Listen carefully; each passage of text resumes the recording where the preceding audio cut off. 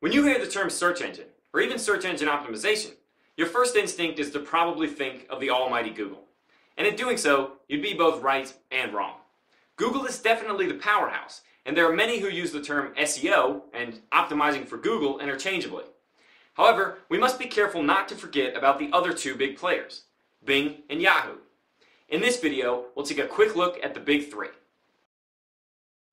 Yahoo was the first major search engine, though in its original form, we must use the term search engine loosely.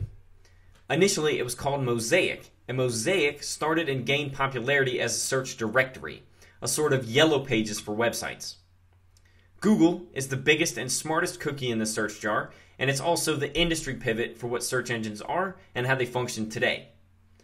The third of the big three, Bing, is widely known as the new kid on the block. However, this isn't necessarily the truth. In fact, Bing is Microsoft's revamping of MSN Live Search, a search engine started in the late 90s.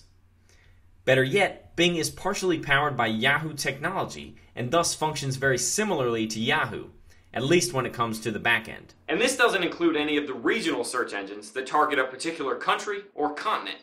Baidu, for example, is a large search engine in China. At the time of this recording, Google holds approximately 70% of the search engine space. Bing holds a little less than 20%, and Yahoo holds nearly 10%. Thus, when optimizing our websites for search, Google is our primary focus, but we can't forget about the 30% of searches being conducted through Bing and Yahoo. In the next video, we're going to discuss how search engines function.